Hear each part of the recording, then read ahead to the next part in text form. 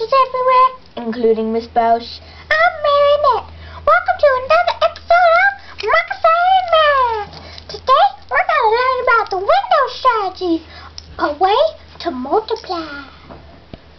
Come on. Okay, first you draw a box. Then you write the numbers in it, 20, 40, 3, and 8. This is an example for 43 times 28. So, then you multiply. 40 times 20 equals 800.